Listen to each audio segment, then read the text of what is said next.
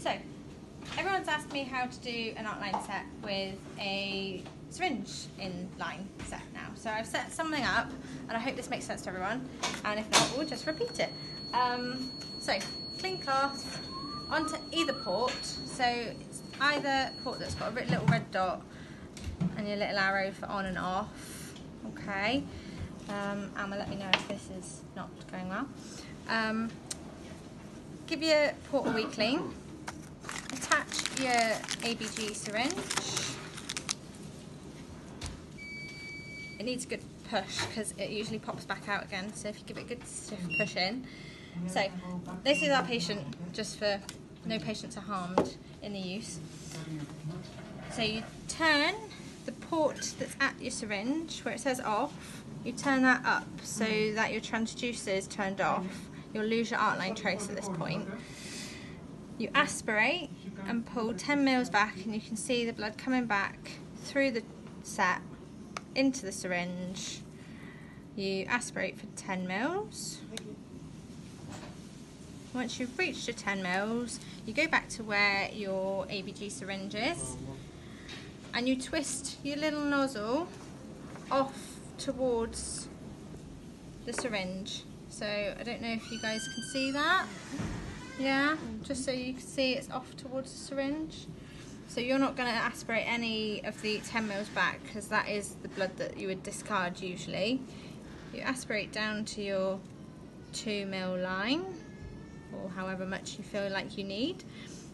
You can disconnect, that's absolutely fine to do so. Pop that on, make sure it's pushed the whole way up, so your little thing's covered there. That's for the ABG syringe when that's been used. So then you just turn that little port back up again, so you can see it's all in line. That's going to flush a little bit out here, because sometimes it can clot off there and then you can't aspirate. And then you just flush back. So you just push your 10 mils back through the outline set back towards your patient. So they're not losing any blood. They're not, if they've got a low HB already, you're not losing anything. Now, this is the bit which can confuse a lot of people easily. You twist right round again. So you want to get rid of this little bit of usual blood or air in the syringe. You pull your little blue transducer, you pull that back, you twist that round to the patient again, so this is going to return back round to the patient. If you've got an overloaded patient, you don't really want to send back 10 mils each time, so 2 mils each time is absolutely fine. Now if you can see there's air in the set just there, I'm going to aspirate that out through this little port again, just so it doesn't go back to the patient, and just so that we keep our trace half decent. You just pop that back on, twist again like the opposite way so it doesn't go to the patient. So you're not taking from here this time, you're preventing it from going back this way. You push, so you see it goes into the syringe and you lose your bubbles. You can turn that back up, disconnect, and then you just do this a few times just until you get a nice clear line.